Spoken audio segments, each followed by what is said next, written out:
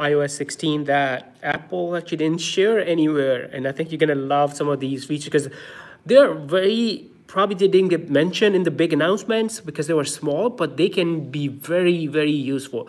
Before we jump into it, you know what to do. Subscribe, hit the bell icon, and also like this video. So let's talk about feature number 1 in iOS 16. So let's go to messages. One of the things you can do in messages is there's a built-in conversion. So for example, let's say someone sent us 33 degrees Celsius.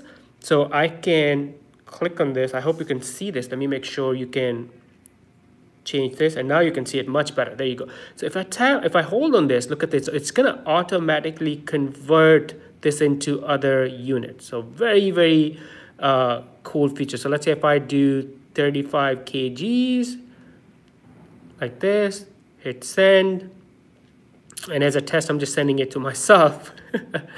And then let's see, and look at this. It's gonna automatically convert that into grams, kilograms, oh, actually pounds, grams, tones. I don't even know what that is. So there is a built-in conversion, unit conversion that you have inside your messages. Very, very useful feature. So let's talk about feature number 2. So when you take screenshots, so here's something really interesting and cool. So I take a lot of screenshots and it take up a lot of space, but now if you click on done, look at this copy and delete. So what this means is it deleted that screenshot. I copied it, it's in I can paste it into the email, I can paste it into the notes, but it's not gonna take up space on my phone. So you can quickly copy and then delete your screenshots. Very, very handy feature. Feature number 3. It's inside your contacts app. So there are a couple of things here. Number 1, you probably know this. You can find duplicates now inside. So if you have a bunch of contacts, I used to save people and I forget and I save them again, and that's a duplicate, takes up space, so you can merge them. But what I want to talk about is ability to create different contact groups. So you can create, like I have a group for family, Tessa, work. So you can create any group. So for example, let's say I want to add a list. What's the list name? So let's just say, hold on one second. My phone is acting up, obviously. When you're doing the tutorial and you're doing it live, your phone starts acting up. So let's go back here and see if it acts friendly.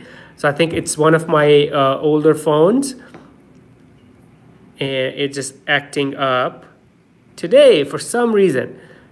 There you go. Now we can do it. So for example, I'm just gonna say as a test. So it's not even typing. So there's something. I do have another thing I should mention.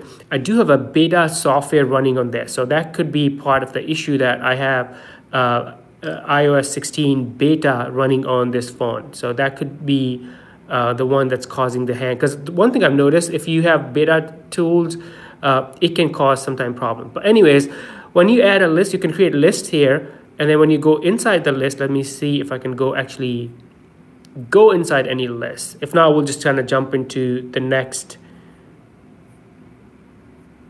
tip.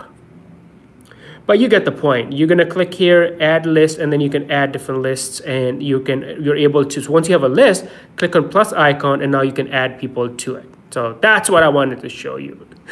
Thank you, Apple, for just failing me. Or actually, it's not. It's the beta software. I'm running iOS 16.03 beta 5, I think, on this phone. All right, next one. I think this is really cool. You're gonna love this one. It's inside Notes. So if you go to your Notes and click on this markup icon, now you can type, sign, and add shapes very easily. So if I click on plus icon at the bottom, add text. So let's add some text here. I'm gonna say cool text here. So you can add text like this on this, and then I can make it bigger. There you go. But if I go back, I can add shape. So rectangle, let's say that shape. Look at that. So you can do all of these inside your notes. Another thing you can do is go back and add signature. So here's if you want to add your signature in the notes, you can do that. So that's my like signature, one of the test signatures. So very, very handy features. It's inside the markup tool. Click plus, and then here are the new additional tools that are in there. So that's our feature number 4. Let me go back, and now number 5. So number 5 is one of the things Apple added in iOS 16 is this search here, right? So you can click here and it brings up the Spotlight search. But another way to bring up the Spotlight search, you just anywhere, just swipe down and you're gonna get the search, right? So this is kind of like redundant, and a lot of people, you don't even know how many until you stop or start scrolling, how many home screens you have, right? So there's a feature you can actually disable that. So if you go to your settings and then go to home screen right here, show home screen search, and it's going to disable the Spotlight search. And now you're back to your good old how many home screens you have, and you can quickly, easily swipe through them, right? Very, very cool feature. So these were the 5 features that are very less known. I don't think a lot of people know about these features. And by the way, if you want to, I'm getting a lot of questions. If you want to know how to create a cool looking home screen like this, so this circular shape, I'm using a widget, but I'm going to put a tutorial on the screen. Go watch the tutorial and you can create a cool looking home screen like this for your phone. Thank you so much for watching.